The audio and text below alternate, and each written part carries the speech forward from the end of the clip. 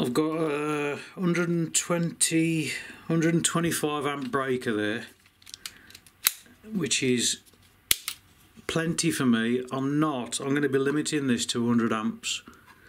That's going to give me 7.5. I can overvolt, I can overcurrent. I'll probably get around about 9, maybe 10 kilowatts out of it. Not sure yet. Should be 10 kilowatts. Anyway, that's 125 amp breaker. I've also got a 200 amp shunt resistor. This actually comes as part of this thing, so I can use this for calibration. This is actually designed to fit with this. It was 13, I think it was 13 quid, if you want to know what it is.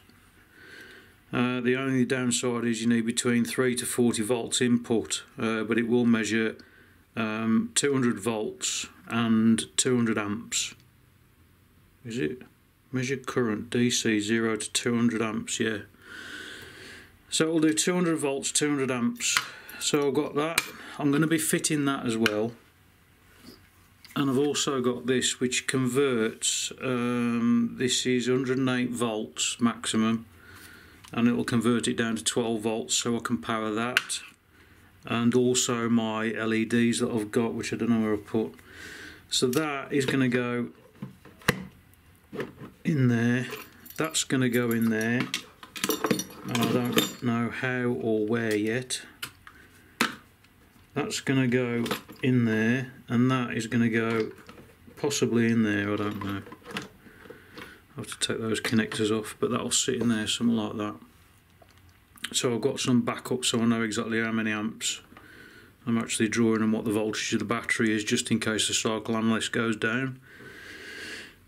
So I've got to figure out how to get all that in there and design something for it to sit on or in. Obviously this has got to be sort of heavy duty. Get rid of that. This has got to be heavy duty because of the amount of force that you need to switch that on, because that's going to be my main breaker, obviously. So I don't know where to put it. I don't know how it's going to go yet, but we'll see. We'll see. In here I've got, this is my 12 volt regulator. I've plugged this loosely into this battery just to try it. In the bottom there's a shunt resistor, the 200 amp shunt resistor. The negative of the shunt resistor, which is that one there, that goes directly to the battery.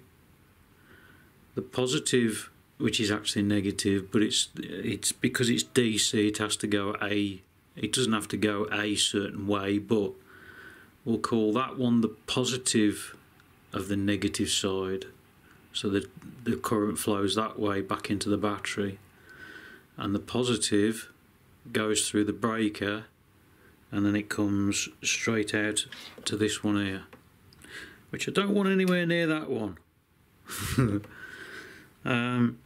And on the shunt, the current sense, there's 2 wires there which goes into those 2 wires here. So there is actually a positive and a negative side. The negative side goes to the negative of the battery. The positive side, because the current's flowing this way, goes into the positive terminal on there. The regulator's actually plugged, one end's plugged into there and the other end is just earthed on the shunt. So what I'm going to do now is switch it on, and this is the first time I've turned it on, and I'm a bit nervous because I've got a lot of current going through this.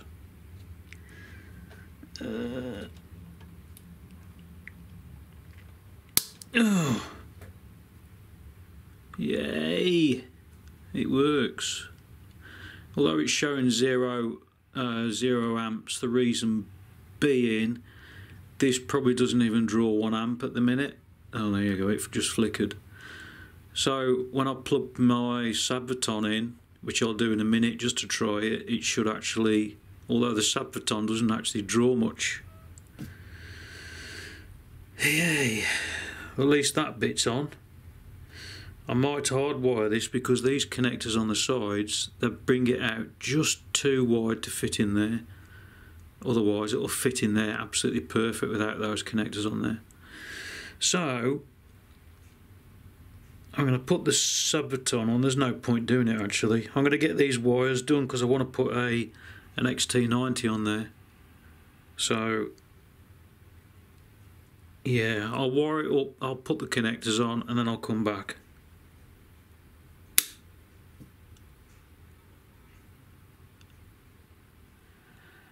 This is how it's going to be. I can't see any other way. This won't fit flush, it's too high, it won't fit in there. It'll have to sit slightly proud, only by about 5mm, 10mm. But that's going to go in there. Controller's going to go on there. That's wired in so as I can take that off and just remove the Sabvoton if I need to. I'm annoyed about that. I was hoping that'd fit down in there, but it won't because this is in the way now. So I don't see any other way. I can't put that flat. I can't turn that so as that's lower because of the shunt resistors in the way then. Oh dear. And also that's in the way, although I could sit that on top of the... Oh, bloody hell. Anyway, I've wired that up. I've plugged it in. This thing, when there's no load on it, it doesn't even show up on here. And I know this is a 200 amp shunt resistor, so to show anything less than about 50 amps is going to be ridiculous. It just won't show it. But it comes on. So the next thing I'm going to do is try and route or try and move this around so I can actually get this in flat, flush. I'm annoyed about that. The only other way I could, no, I couldn't even put it that way. Is that in the middle? That's in the middle there. That's the right place for it. So the only place I can possibly put that is there. It won't even go in there. Bugger! I might have to make another piece for this so as I can lift everything up so I can actually get that in flush. Don't know yet. Okay, I've figured it out.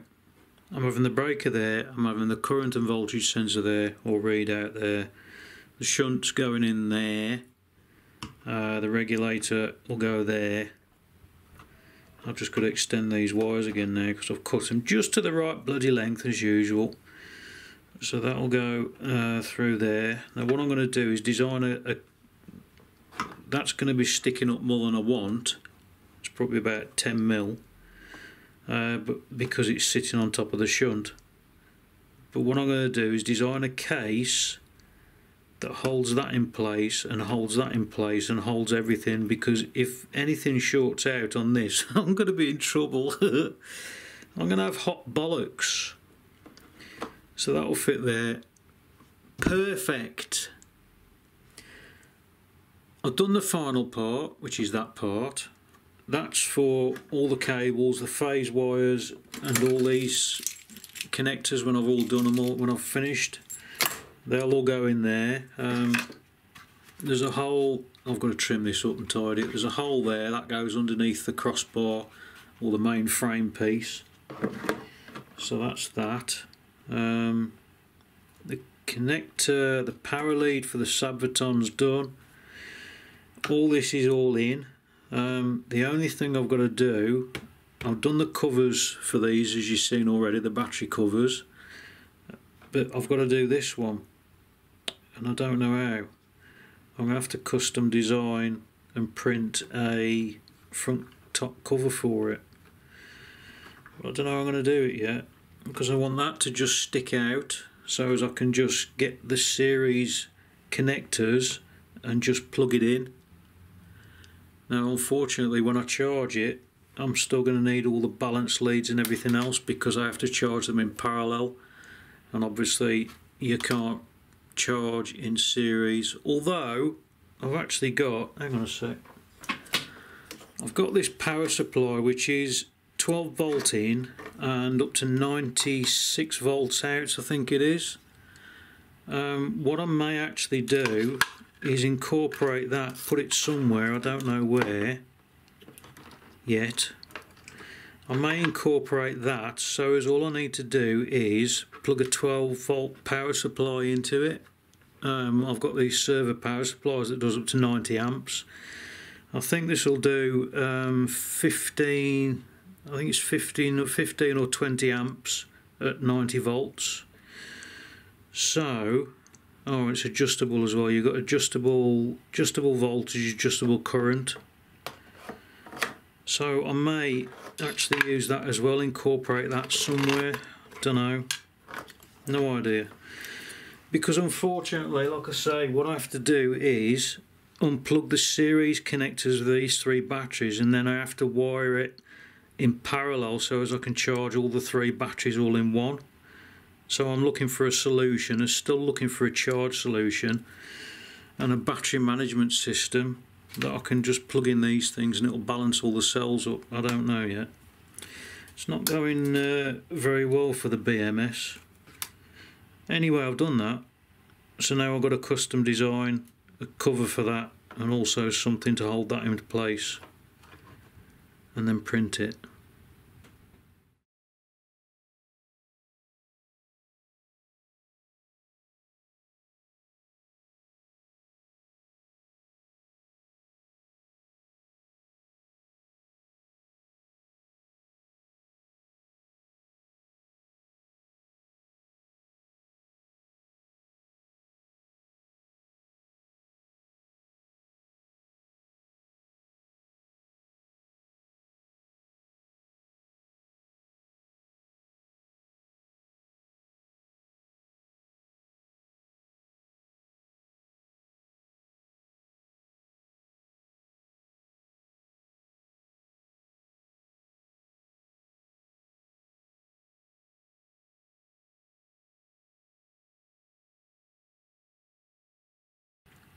I'm seriously considering doing the frame on an earth, so I've got positive and I can link any negative to the frame.